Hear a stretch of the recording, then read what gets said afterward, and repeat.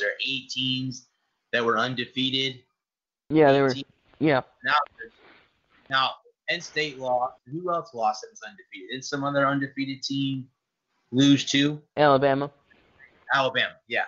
Okay, so those two are now out of it. So, yeah, I in a cool way, I'm happy because now Minnesota is they're leading the other division in the Big Ten, which means if they play it out, win out, they'll be in the Big Ten championship game. And I mean, it'll be either Ohio State or Michigan or whoever on that side of the bracket. Was there anything else, Bud, that jumped out at you for college football on Saturday? Anything else any upsets, anything like that? The Minnesota game that surprised you? Well, you had Minnesota winning that game anyway. So, was there anything else that? Yeah, I had Minnesota. Not really. I had LSU winning. I had Minnesota winning. I just think that I just watch so much college football that it's really easy to protect. I feel that it's easier to protect these games than the NFL. Right.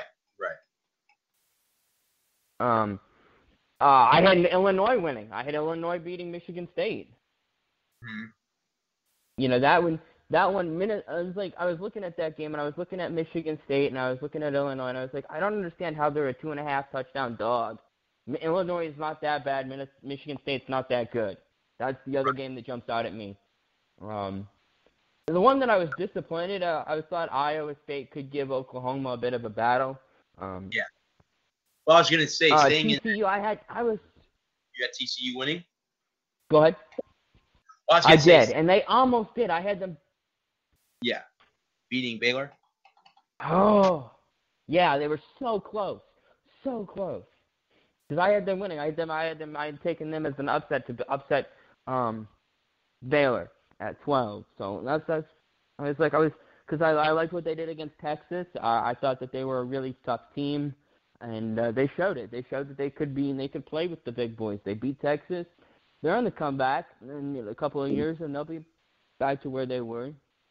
Well, the one team, Bud, that I thought, speaking of Texas, I thought Kansas State was going to beat the Longhorns, and that just didn't happen. So that was kind of, I think, one of the ones. Yeah, I think I had Kansas State winning. I'd have to go look at I'd have to go take a look, but I think I had Kansas State winning, and that didn't happen clearly. No, that was an interesting loss. Yeah, but it was good. It was good to see SMU get back on the winning path. The Pony Express only has one loss, and they're back on track again. So yeah, down here. That was a nail biter. I had them winning and winning handily against East Carolina, and they had me sweating bullets, Well, I mean, I got to see ECU. They played the Bulls on the road, and that was a game that USF handily won. 2 weeks ago. Right. And that's another disappointing thing about USF is we have 2 weeks to prepare for Temple, and yet you come out and you lay an egg. And like I said, I'm going to go into more of that tonight on my Tampa Talk show. But the thing is, ECU is not really that bad. They're like you said too with TCU. Give them another year or two. That team will be on the rise too in the AAC. I have a funny feeling Eastern Carolina's back to where they were when Holtz was their coach before he came here and destroyed USF's program for many years. But it's a whole different story as it was. But yeah, I didn't. That's a whole nother can of worms, isn't it? Yeah. I don't see anything else but other than that surprise with that. I mean, I will be shocked if they come out with the rankings and they say that, Ohio State's number one. That will shock me to the. Now they can still be number two. On the preliminary. But all the preliminary stuff I saw had them at had LSU 1. So. Okay. It's such a toss-up. I don't know. I saw LSU at 1. Ohio State at 2, Alabama at 3, and then you pick one. Pick one, AJ. Clemson, Georgia. I don't know who you want at 4. That's probably Clemson. Yeah, Clemson at 4. Yeah, probably. I actually, to be honest with you, I would do like this. I would put LSU, Ohio State, Clemson at 3, and Alabama at 4, or even Georgia at 4, because Alabama lost. So, okay, you lose. And again, this is not the time of the year to lose a college football game, as we both know.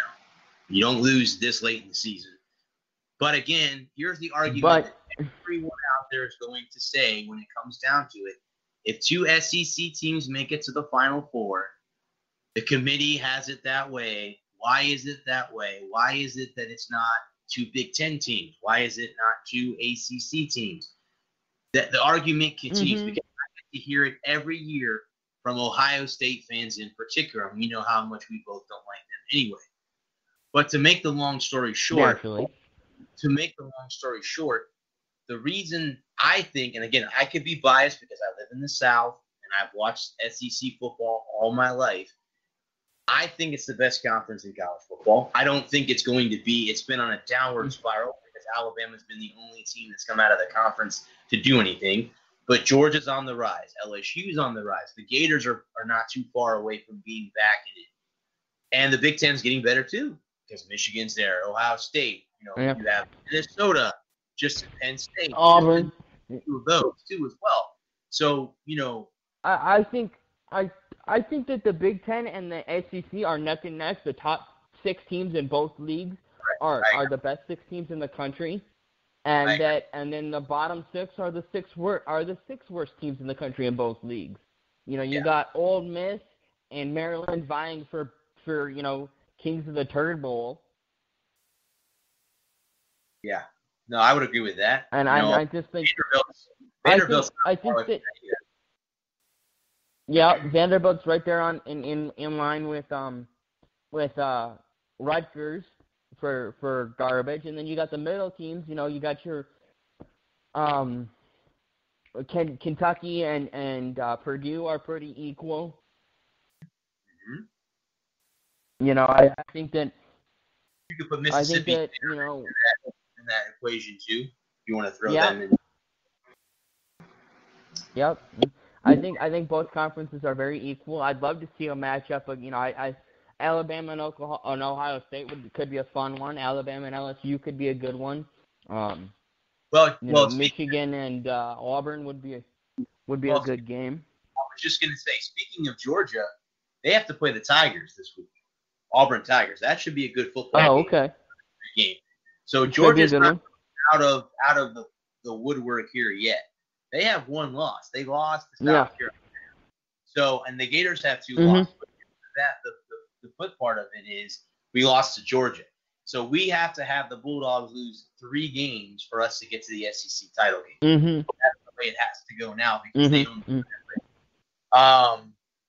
But they can lose to, Georgia could lose to Auburn this week. I mean, Bo Nix, there's another team that's on the rise too. Auburn's not a bad team in the SEC West.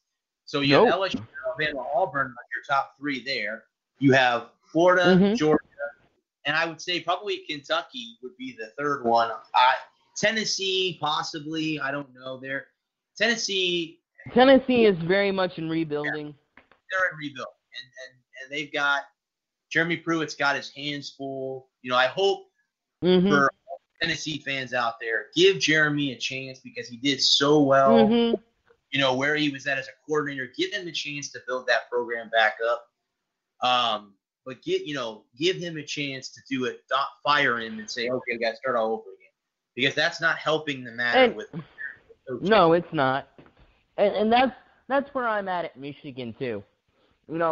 And I know we've talked a lot about the coaching issues at Michigan. Over the last decade, whether it was Rich Rod or Brady Hoke or now Jim Harbaugh. And now, I moved out of Michigan. I moved to Tennessee, chasing a woman. You know how that goes. And, I've been here for about a year. And, I've kind of gotten into the Tennessee sports. And, I don't have anything against Tennessee sports as long as they're not playing a Michigan team.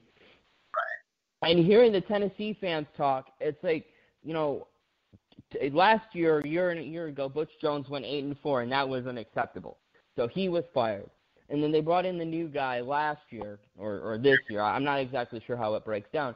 And this guy loses to Georgia State in the first game, and they look bad. They look bad in Georgia against Georgia State, and now Tennessee fans are wanting new guy gone. Well, how can you build a program if you're just going to constantly fire a guy? It's like Lions fans are ready to move on from Matt Patricia. 2 years ago, they wanted Jim Caldwell gone because he was 9-7. They bring in Matt Patricia. Yeah. You get what you want. This constant rotation, this constant coaching carousel, where it's wheel of coaching, turn. Tell us the lesson we should learn. Giving a guy a year and a half can't turn a program around. Who knew? Yeah. It's well, as you know too, Bud. You can't please everybody. You can't. You have. But it's embarrassing. No, I agree with you. I totally agree with you. As an educated fan, it's embarrassing to watch these people. They post on Facebook or they post on their social media, whatever your social media du jour is, and they just have the stupidest hot takes that. And I know I'm guilty of some of the more egregious hot takes. I'm not afraid to admit that sometimes I can let my bias get the best of me, and I can say some kind of questionable things. But it's like a guy posts. You can't fire a guy after a year and a half. Especially when his best player is out, when ownership won't do anything to make the team better, and then and you bring in a guy that that has never had head coaching experience, whether it was you bring in a guy with no GM experience, and that blows up in your face. So what do? Well, we had this guy with no GM experience. Let's bring in a head coach. Let's hire this guy that's never even done a coordinator because he was a Marine and he'll bring discipline. And it's a disaster. And the first team to go 0-16, the worst team since the 76 Bucks, who were an expansion team. Yeah.